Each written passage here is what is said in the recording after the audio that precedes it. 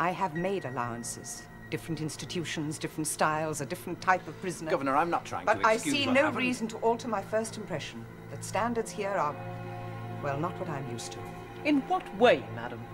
There is a lack of precision, a sense almost of complicity with the prisoners. Complicity? That is a reflection on our fitness to be in the service at all. I didn't intend that, Mrs. Armitage. I know you are an excellent disciplinarian. Governor, we have always tried to understand the problems of the prisoners here. Our Faye was a reforming Mr. Radley, the fact is that that girl walked straight in with a prohibited drug. Now, doesn't that suggest to you a lack of security at the very gates of the prison? The officers in reception have done 180 hours of overtime in the last month alone. They are good officers, but everyone gets tired. And there's always going to be one brilliant smuggler who'll come up with some new idea. I have a feeling it wouldn't take a new idea to outwit this establishment. We would have found the cannabis by tomorrow at the latest. Would you? I want a full report on my desk first thing in the morning, if you please. Thank you.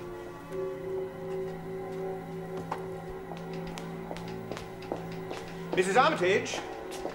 What the devil happened? Don't ask. Just don't ask. Well, I'm sorry, Mrs. Armitage, but I want to know what happened in reception. You want to know? I want to know how a girl managed to slip through the net with a bloody great slab of cannabis I on her. don't know. I intend to find out. And the less people hold me up with childish questions, the sooner I shall be able to find Well, out. thank you for childish. Look, I'm having enough trouble with the governor as it is. This has made me look a damn fool. Made you look a damn fool? What do you think it's made me? You know, sometimes I get the feeling you think this whole prison is run for your personal, professional benefit. Mrs. Armitage, the whole future of the drugs unit is in question. Dr. Mays, at the moment, that is the very least of my concerns.